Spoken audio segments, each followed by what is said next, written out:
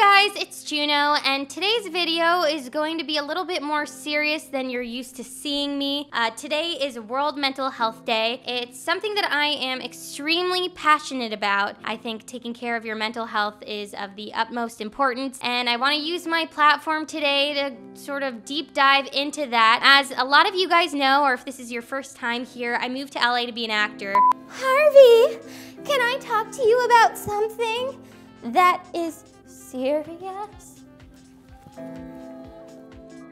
Always, babe.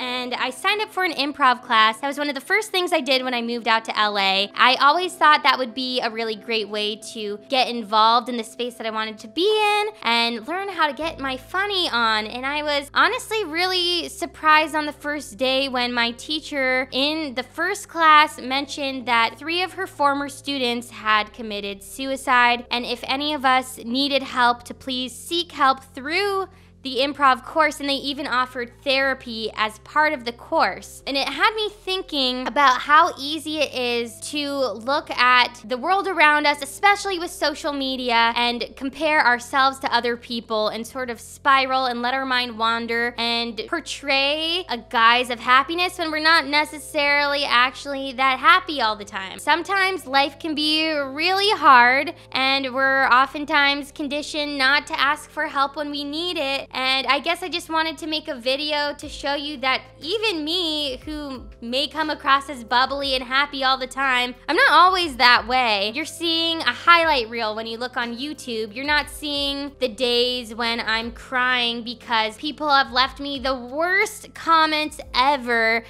telling me horrible things. And I know it's just online bullies, but as I'm sure you know, being in high school or being online too, bullying can really get to you. Everyone is going through something. No one's life is perfect. You never know whose parents are getting divorced or who just failed a class that they were working so hard in and who is having issues with body image. I think that it's very easy to get caught up in all that and easy to avoid asking for help when you need it. When I first moved to LA, I was so excited to be here, and I quickly fell into a little bit of a depression. You guys didn't see it online because I wasn't posting about it. It's actually sort of the reason I turned to YouTube, because I was so disappointed in the reality of the audition atmosphere out here that I wanted to do something else to feel better. Basically, I went into one of my first auditions and I had spent hours rehearsing for it. I felt so confident walking in the room, and the casting director told me that she didn't like the way I looked,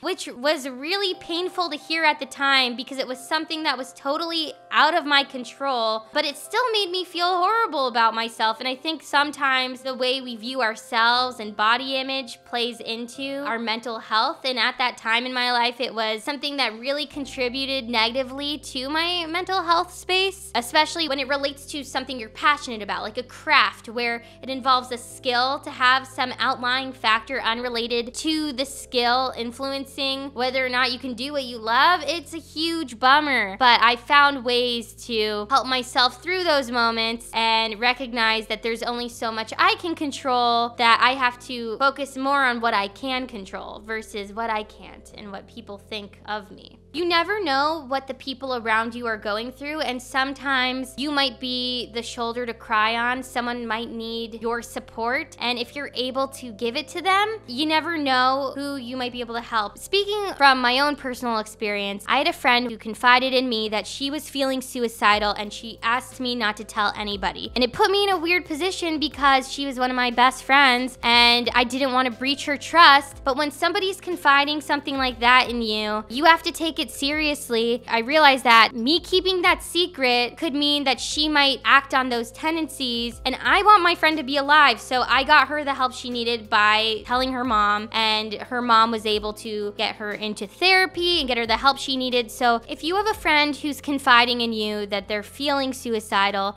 and they ask you to keep it a secret, I want to encourage you to seek help from an adult. I know what it's like to be in that position and feel conflicted because you don't want to sacrifice your friendship with that person, but at the end of the day, their life is so much more important, and I promise you they will thank you for getting them the help they needed.